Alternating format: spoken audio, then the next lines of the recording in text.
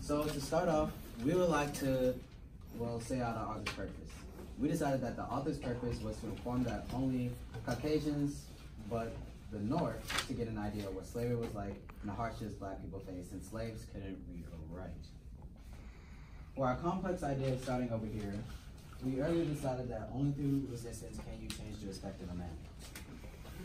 And in turn, we thought, why?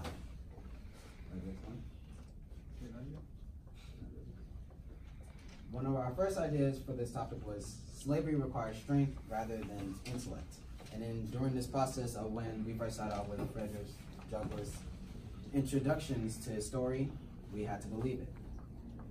For a start off, in one of his events, Douglass fell out due to harsh environmental and overworking issues. And one of them was also being that he was ill. Due to this, he ended up passing out on the ground, and even though he was still conscious, he was later beat for such negligence to get done to his work, even though he couldn't work in such conditions. Would you like to take over? All right, so this complex idea, it probably got a little confusion right there. It said only through resistance can you change the respect of a man. So in the beginning of the article story or whatever, Douglass, his owner at the time, after he was bought by Mr. Covey, it was a bunch of events at first. Like, he didn't respect him. Douglass fell out. Mr. Covey, he seen how weak he was, and he was like, get up, and he decided to hit him with a piece of wood. But after Douglass ran away, he then came back and he decided to fight Mr. Covey, and that's when things started to change. So he resisted being whooped to end up changing the respect of his master, Mr. Covey. For our second complex idea, we have slaves were treated, cruel, unfair, and unjust. So there were a bunch of ideas that actually support this. They were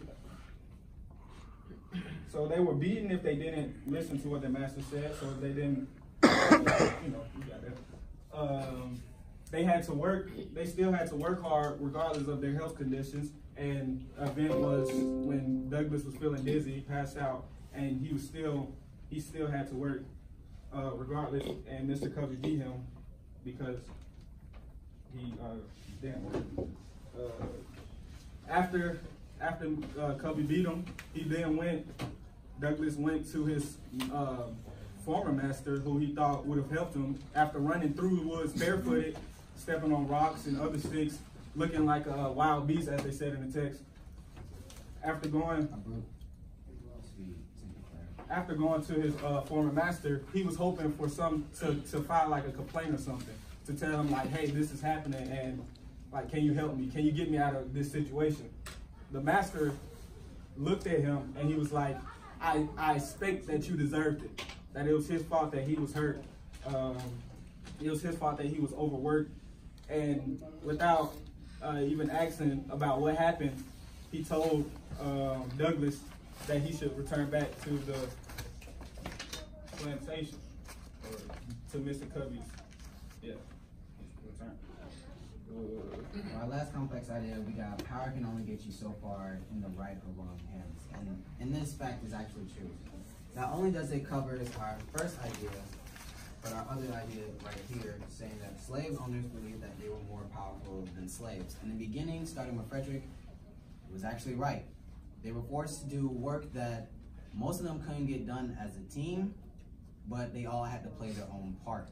And in turn, this led to his downfall at the beginning of his narration of his life, his biography.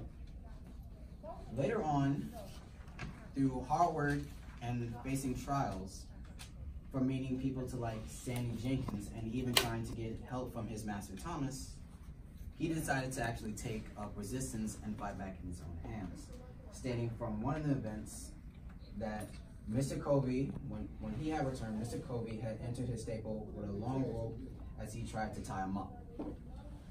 And in this course of action, Douglass decided to fight back, even with all the help that Covey was trying to get from his slaves. However, some refused, and Frederick overpowered them with his will and his judgment.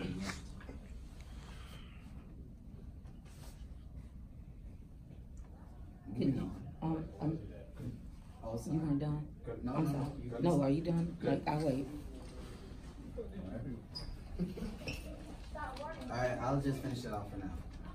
Even still, we didn't, for our intended audience, even though we didn't get to write it, we wanted it, well, I'm not sure what they wanted, but I wanted our intended audience to be for everyone who was willing to go against slavery. And back then, even though slaves couldn't read or write, there were still free slaves or slaves who actually fought to earn their freedom.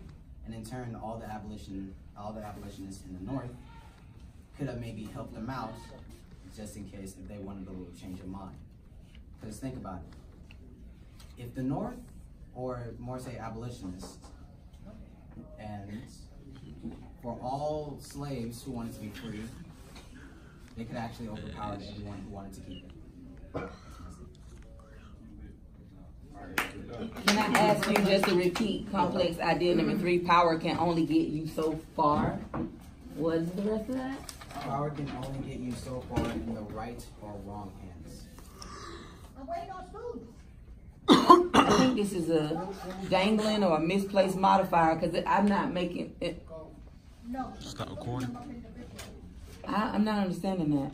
Bro, stop. And tell me what ideas that came through. Ideas, they went with it. Yeah, what ideas did you connect to get that complex idea? That power can only get you so far in the right or wrong. Well, one of our other ideas right here, slave or property rather than humans. But how does that get you so far? And why is the part in the right or the wrong hands? Something's not connecting for me. So if you can help me bridge the gap, I'll appreciate it. Okay, how about this then? Even though it doesn't look like we haven't written in our ideas per se, there was events that did state that, well, with power in the right or wrong hands, it can only get you so far. Okay, I'm gonna let you explain that. Who came up with that? Yeah, Okay, so I'm gonna let you explain it to me later because I don't want to hold everybody else up. So good job, group. Good job.